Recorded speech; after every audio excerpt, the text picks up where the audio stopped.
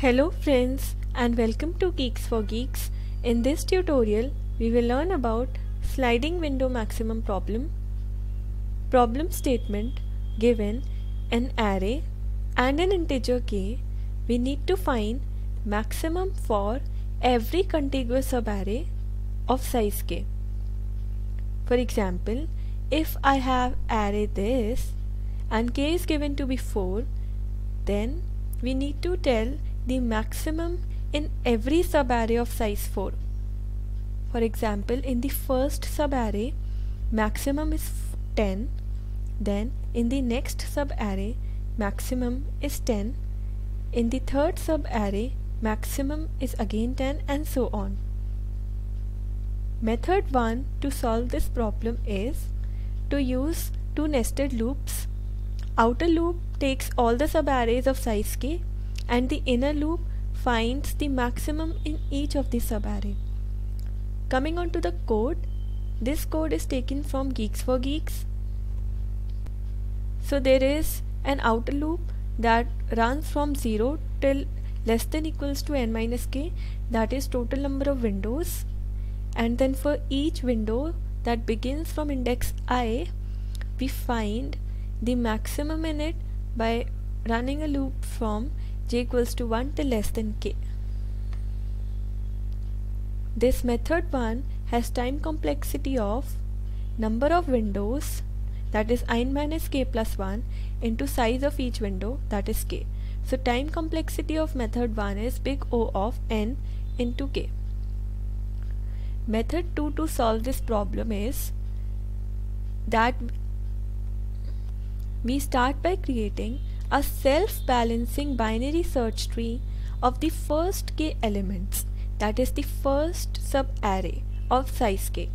After making that self-balancing binary tree, we run a loop from I equals to 0 to n minus k. This I defines the starting index of each of the window. So for the first window, I print the maximum element of BST, that is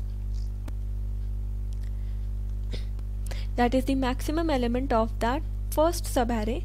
Then to move to the next window, I remove the first element of the previous window, that is of the current window, because when we move from one window to the next, only one element is deleted and one element is added.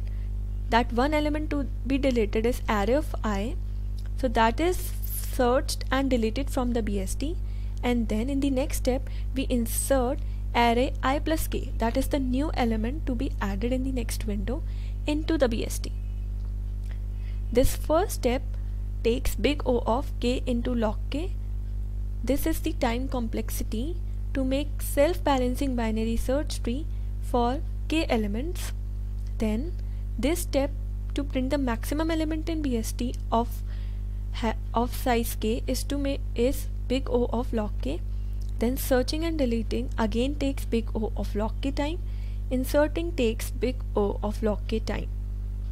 These three steps run for n minus k plus 1 time because they are in a loop.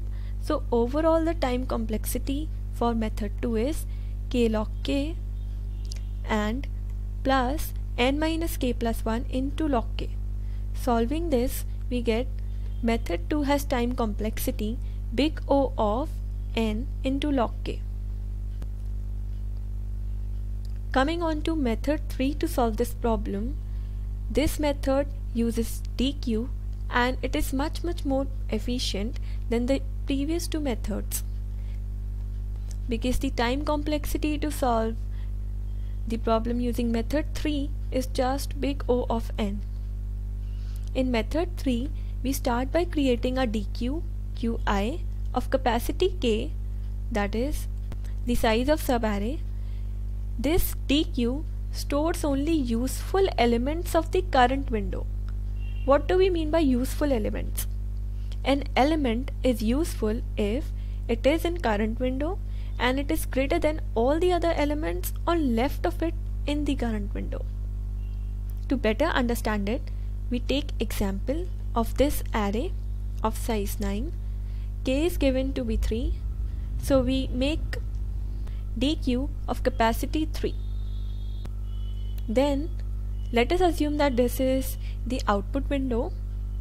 We start by taking the first subarray in the original array. The subarray is of size 3. We directly insert the first element's index into the DQ. So we insert 0 in the DQ, then we move to the next element. Whenever we move to the next element in current window, we need to perform this step, which says if array of I, that is 2, is greater than the element represented by back of the DQ, that is array of 0 is 1. Since 2 is greater than equals to 1, we need to pop from back of the DQ. So we pop 0 and we insert 2 into we insert the current element's index into the DQ, that is 1. Next step is to move to the next element, and when we move to the next element in current window, we perform this step. So we see 3 is greater than equals to 1, so again 3 is greater than equals to array of 1, that is 2, so we again pop from back of the queue. Now we insert current element's index into the DQ, that is 2. Now the window shifts, and whenever we move to the new window, we need to perform these two steps. First is to output array of qi.front. So we output array of 2, that is 3. And then we need to remove all the indexes in the DQ that are not in the current window. So we start from front of the DQ and see which all indexes are not in the current window. 2 is the part of the current window, so we move on. The next step is to see whether array of I, that is 1, is greater than equals to array of 2, that is 3. Since 1 is not greater than 3, we do not need to pop, things remain as it is, and then we insert into the queue the current element's index, that is 3. Then the window shifts, and whenever the window shifts, we need to have these two steps, that is output array of qi.front. qi.front is this, array of this is 3, and then next step is to remove all the indexes in DQ which are not in the current window. So we start from front of the queue, 2 is in the current window, so we move on. Next step is if array of I, that is 4, is greater than equals to array of qi.back, which is 1. Since 4 is greater than equals to 1, so we pop from back of the queue.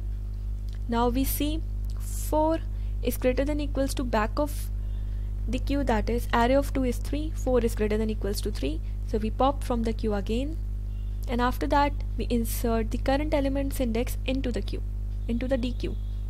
Next step is to move the window forward, and whenever we move the window forward, we output array of qi.front.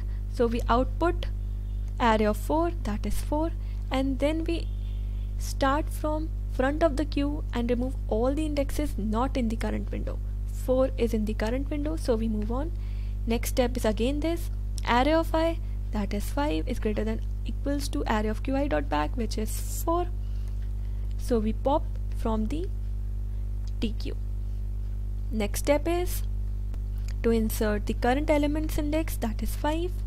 Now the window is shifted, and whenever the window is shifted, we perform these two steps, that is output the current element, and array of 5 is 5, so we output it, and then starting from front of queue, we remove all the elements not in the current window. Since the index 5 is in the current window, we move on. To perform this step, array of I, that is 2, is greater than equals to array of 5, that is 5, so this is false, so do not pop from the DQ and insert the current element's index. Next step is to move the window forward, and whenever we move the window forward, we perform these two steps. That is output qi.front, array of qi.front is 5, and then we remove all the elements not in the current window from the DQ. 5 is in the current window, so we move on to perform this step. Array of I, that is 3, and array of qi.back, that is 2. 3 is greater than equals to 2, so we pop. Now 3 again is greater than equals to 5. This is not true, so we do not pop, and insert the current index in the DQ as always. Then the window is shifted and we perform these two steps again. That is output array of qi.front. qi.front is 5, array of this is 5, we output it, and starting from front of q we remove the elements not in the current window. 5 is not an index in the current window, so we pop it. Then 7 is in the current window, so we move on to perform this step. Array of I 6 is greater than array of 7, that is 3, so we pop it and insert the current elements index into the DQ, that is 8. At last we need to output array of qi.front, that is 6. So for this array we got the output as this. Coming on to the code taken from GeeksforGeeks,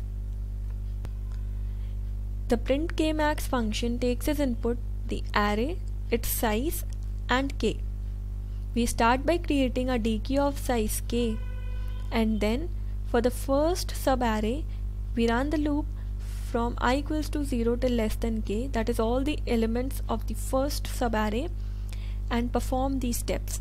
That is whenever while the queue is not empty and array of I is greater than equals to array of qi.back, we pop it from the DQ.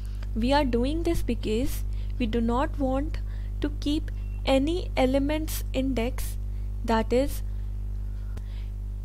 we do not want to keep any element that is smaller than the current element and is to the left of it. So there is no need to keep that element in the DQ, because that will be of no use for the windows coming after that. At last we push the current element index. We repeat this procedure for all the elements in current window. After the first window is over, we move from I equals to k till less than n. The I indicates the last element of all the coming windows. Now for rest of the windows we start by outputting the front element of the DQ and then performing this step. That is whenever the queue is not empty and qi.front is less than equals to I minus k, that is we remove all the elements from DQ that are not in the current window, so we do qi.popFront, these two steps. And after doing these two steps we come on to the usual step, that is if queue is not empty, DQ is not empty and array of I is greater than equals to array of qi.back, we pop from the DQ, and at last we push the current elements index, and after this we output array qi.front. Time complexity of method 3 using the DQ is big O of n, because every element of the array is added or removed at most once. So in total we have 2n operations, so therefore time complexity is big O of n. Space complexity for this problem is big O of k, because we used a DQ of size k. Thank you for watching. Please leave us your likes and comments. If you have any doubts, leave the doubts in the comment section. Also, do subscribe to our channel and click the notification bell to receive updates of all the new contents on our channel. Thank you.